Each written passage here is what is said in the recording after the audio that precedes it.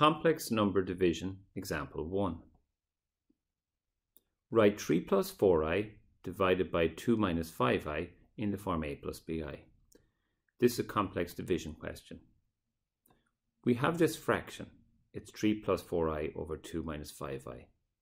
The denominator is a compound complex number with an imaginary part. We would like to make the denominator real. To do this, we're going to multiply above and below by the same number, in effect multiply by 1 when we do this.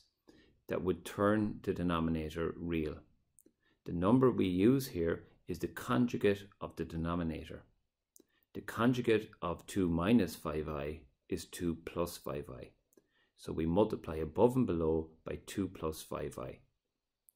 This is the important thing to remember in complex division. You multiply above and below by the conjugate of the denominator.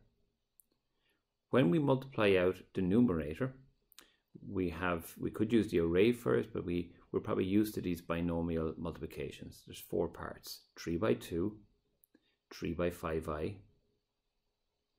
4i by 2, and 4i by 5i. This gives positive 20i squared. Now remember that I squared is negative 1.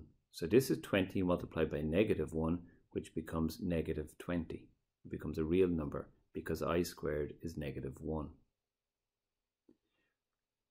Our denominator has been set up in a very particular way, and you might notice that we have the difference of 2 squares. 2 minus 5i by 2 plus 5i. The solution to this will be 2 squared minus 5i to be squared. I'm going to multiply this out the long way the first time, but it's important to remember we do have the difference of 2 squares here. So if I was to multiply it out, there's 4 parts to it again. So it would be 2 by 2, 2 by 5i, negative 5i by 2,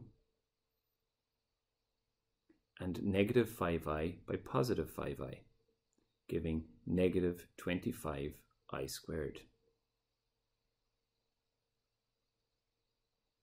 We see here that we have a 10i and a negative 10i.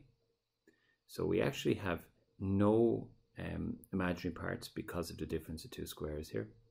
We have an I squared, but remember I squared is negative 1.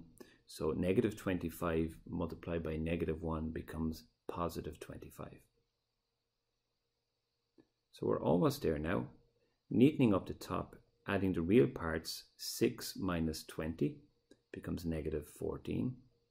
15i plus 8i is 23i. And our denominator is 4 plus 25, which is 29. We have been asked in the question to write our solution in a very particular form, a plus bi. This means we must separate the real and imaginary parts of our answer.